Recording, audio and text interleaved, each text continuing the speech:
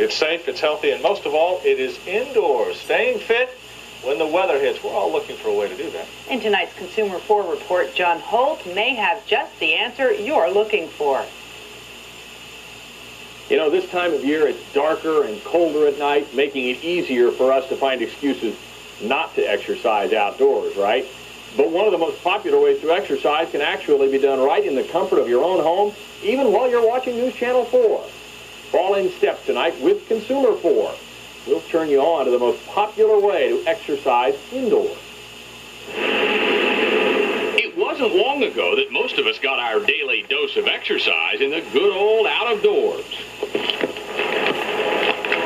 But with the cold, dark days of winter upon us, even the most driven fitness fanatics may have trouble keeping on course. One way to stay on track, exercise indoors. On a treadmill. They're the equipment of choice, whether at home or in the gym. In fact, treadmill sales have skyrocketed 230% since 1988. That's how Jean Olafson stays on the exercise path, and she can't imagine not walking it every day for two simple reasons. Flexibility. I can do it on my own schedule. And convenience. It's wonderful to come downstairs. And the excuse, again, of not having time to go to the gym doesn't work because it's right here.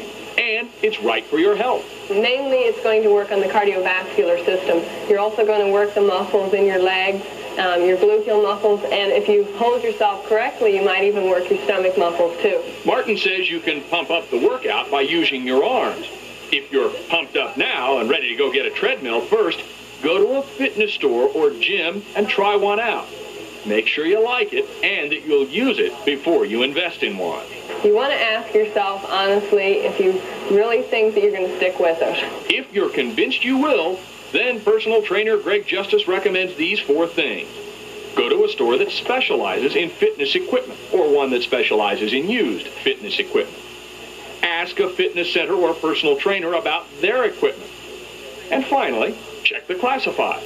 If you're going to buy a used piece of equipment, treadmill, I would recommend going with a big name brand. Like I said, the Precor, Cybex, Trotter, one of the names that has a reputable or a good reputation in the industry and that you know is going to be serviceable. The keys, he says, are name brands and service. If you get an off-brand treadmill, if it goes bad on you, you may have a hard time being able to find a serviceman that'll be able to take care of it. Why is a name brand so important?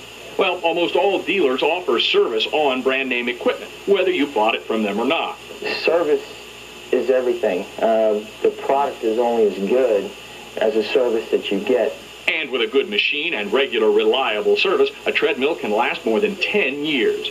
Justice says plan on spending between $1,200 and $1,500 for a new, low-end, good-quality treadmill. You know, if you're going to make that kind of commitment to your health, I would think that you'd want to be willing to spend a little bit extra money to get a good quality piece of equipment rather than going to a department store and getting a $300 or $400 or $500 treadmill and not being terribly satisfied. If you buy used, again, go with a top brand name and plan on around $600 to $800. I usually sell them for between 50 and 65% of the retail price that I have paid for them. You can't put a price on good health, but if you'd like to put some money towards it, a treadmill may be just what you need to get on the healthy track. Something else for you to think about, where you'll work out. Our experts say you should put your treadmill in a well-lit room with a comfortable temperature, and if possible, have music, a TV, or a VCR in front of you to help you pass the time. All right, no excuses. I'm John Holt. That's the latest from Consumer